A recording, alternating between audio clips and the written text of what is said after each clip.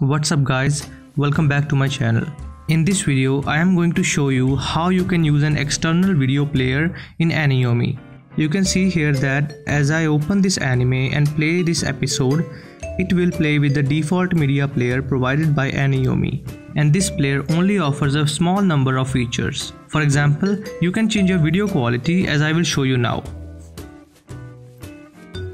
Another thing you can do on this player is that you can move forward or backward by 10 seconds by double tapping on the sides. And by pressing on this +85 button, you can move 85 seconds forward. And that's all you can do with this one. So to switch this default media player, go to more, then scroll down and open the settings. Here, open the player options. Now enable this option called always use external player.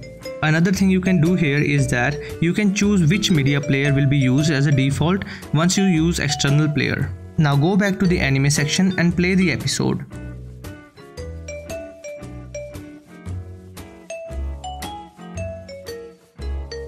You will see that the episode will be played using an external media player that you have chosen.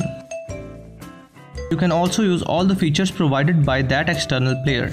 This is all for today's video. If this video was helpful to you guys, hit that like button and a sub to the channel would be great. I will be back in the future with more videos like this one. Till then, take care and see you next time.